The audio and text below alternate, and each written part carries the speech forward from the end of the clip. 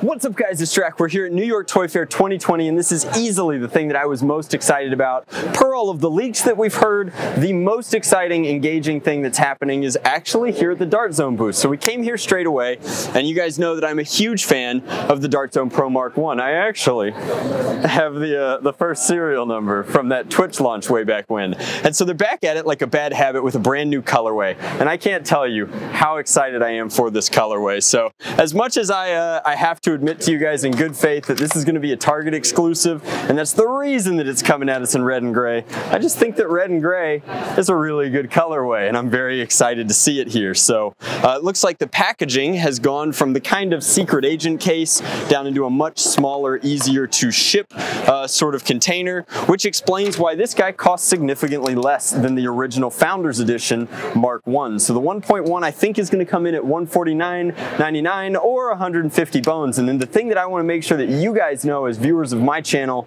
is that it's dropping tomorrow on Target.com, and that's super duper exciting because that realistically means that it'll probably drop tonight on Target.com as the clock rolls over. Now, I don't know how many they're going to be, but I think it's really exciting that something like this is launching for the first time at New York Toy Fair, but you guys will actually be able to buy it before I will. So that's pretty cool. Other than that, I just want to talk about a couple of things that I've noticed on here.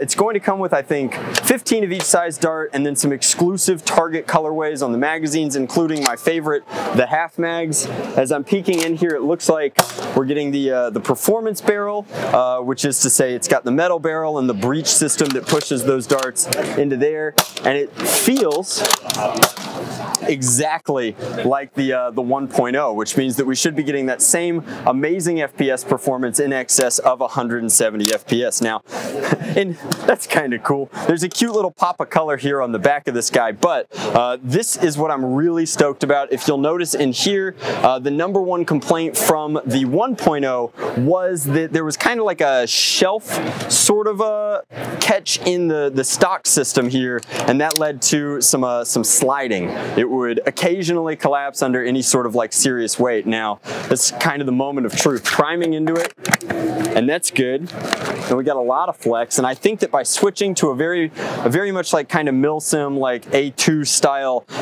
circle detent in here, we're actually engaging these every step of the way, and it's taken some serious weight to it. It's letting me like really lean into it, and that feels great. So I think that this one's dropping, like I said, tonight on Target.com, but if not, certainly in the morning. I have no idea how many there are going to be. I know that the collector's edition was one of 1,000.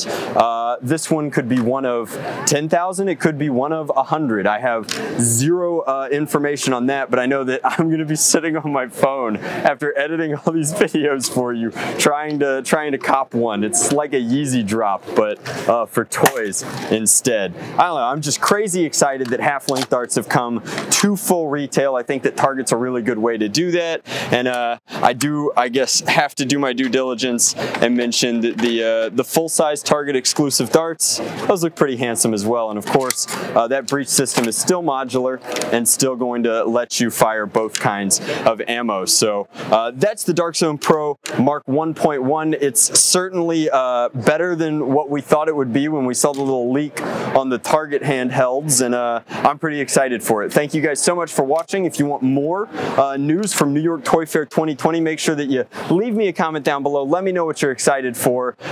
Go ahead and smash that like button if you're a big fan of Bubba Lolo, who happened to be walking by while we started messing with this thing. And make sure that you subscribe, and I'll see you guys next time. Much love, blast on, Drac out!